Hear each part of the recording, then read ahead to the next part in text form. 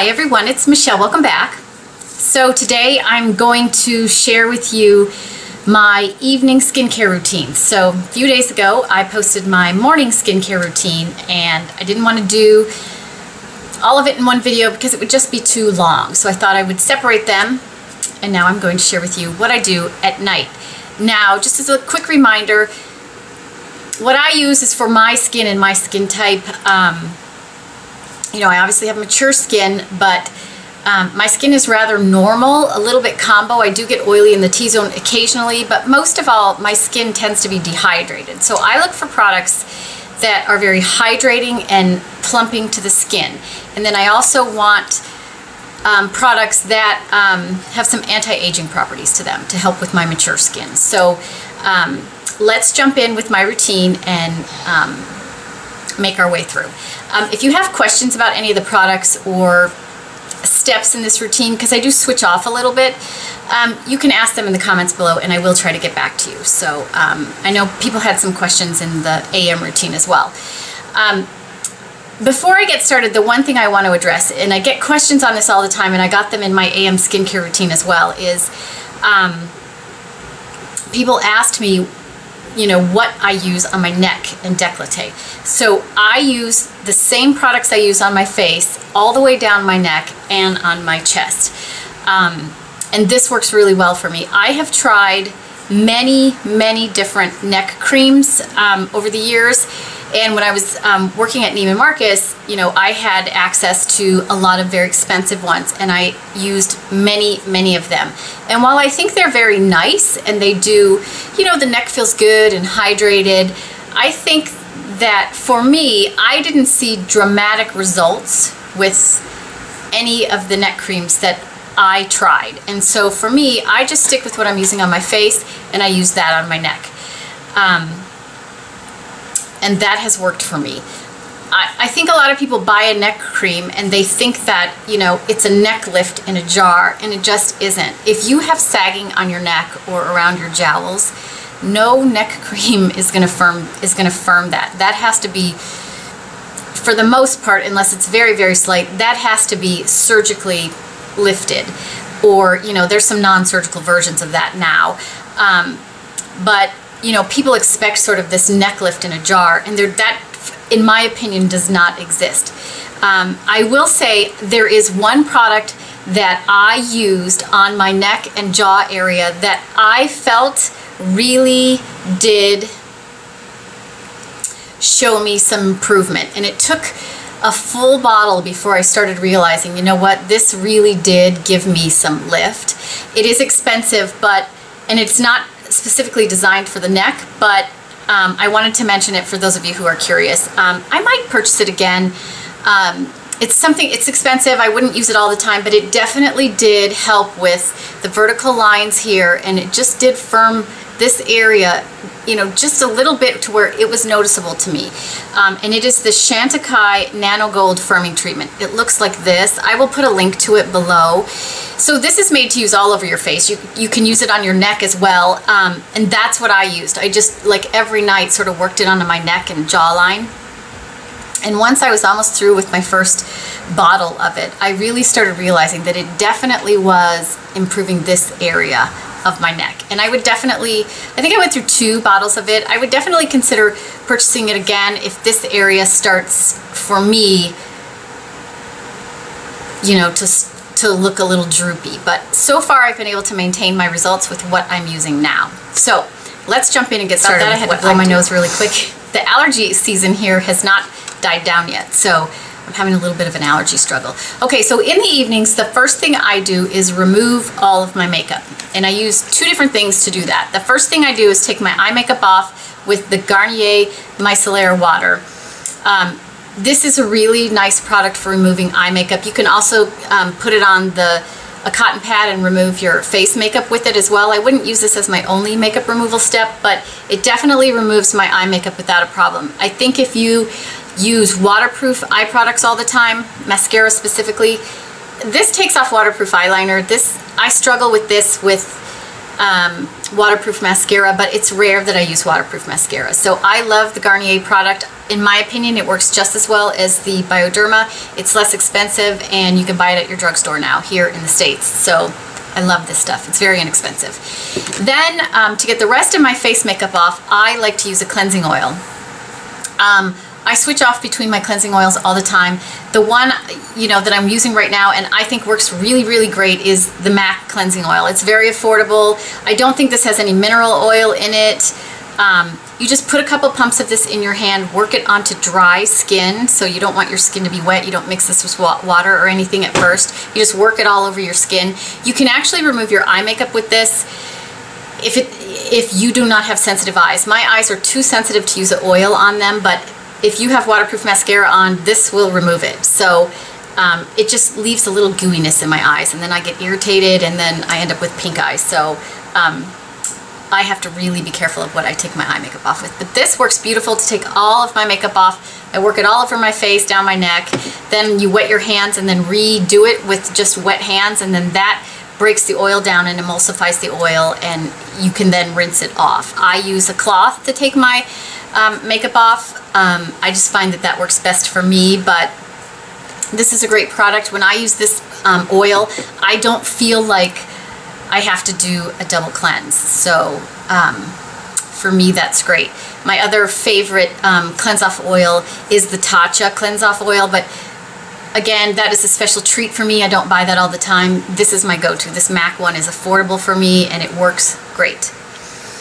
Okay, so once I have all of my makeup off, here's where the fun begins. So, and a couple of these steps I don't do every day, so I'll try to share that with you. So once I have my makeup off, several days a week, I try to shoot for 3. I go in with a derma roller. This is an old one that I'm not using anymore, but for those of you who aren't, it's a micro needling device, derma roller. You will hear them called many different things, but basically it's just a roller that has hundreds of little needles on them, and you run it all over clean skin. You know, I use it pretty aggressively on areas of my neck that I want to make sure stay firm, my jawline. I go all over my face. I go over this area of my eye. I go over this part of my brow. 3 times a week I will use one of these. I talked about this quite a while ago. I started with one that is 0.25 millimeters. I'm now using one that is 0.5 millimeters, so a little bit deeper.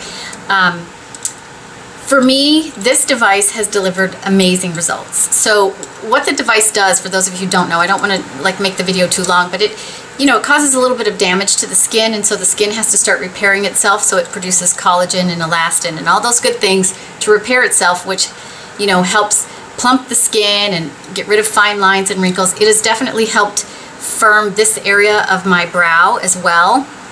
So this is looking just a little bit more lifted. A lot of people have asked me, did I get some Botox? Did I have something done?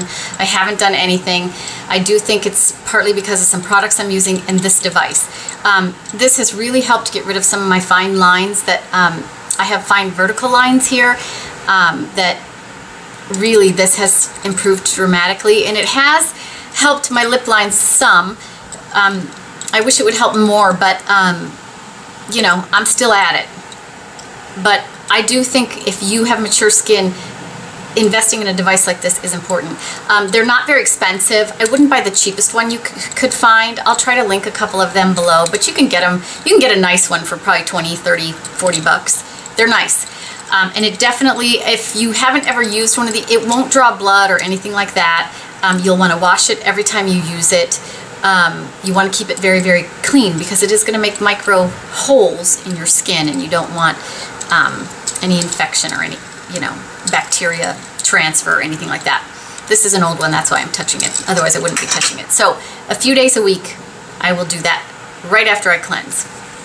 Every day I then, after my cleanse, will spray my face like I do in the morning with the Timeless hyaluronic acid spray. I love this for just cooling down the skin, soothing it a little bit before you're going to put your serums on. The other thing having a slightly damp face will do is make your serums spread easier. So you know how sometimes you should just be using a little bit of your serum, but you feel like it takes more to get it to spread around. Having a slightly damp face will allow you to use less and get it spread all over the areas that you want to cover. So I think that works really, really well for me. This is one of my favorite ones. You know, I've used all kinds of different essences. I will switch up this product quite a bit, but this is the one I'm using right now, and I really like it. It works really well, and I think this bottle's like, it lasts a long time. It's 4 ounces, but you know, you only use a couple sprays, and I think it's like 15 bucks or something like that, so very affordable. Okay, now here's where I switch off between a couple of different serums. So yes, I have reduced the number of steps, but I do switch off between a couple of things. I like to use a retinol in the evening, but I also like to use, you know, sort of an alpha hydroxy acid as well to, you know, help brighten and refine and that kind of thing. So my retinol right now, and I'm going to talk about 2 different products, but I am using this right now, and it is I've talked about it before, it is the Kate Somerville Retisphere Micro Peel. So this is a retinol treatment product that they suggest you use every other night, and that's kind of what I do with it. It is this actually has retinol and glycolic in it, but you know, you need to be using a retinol in the evenings if you have mature skin.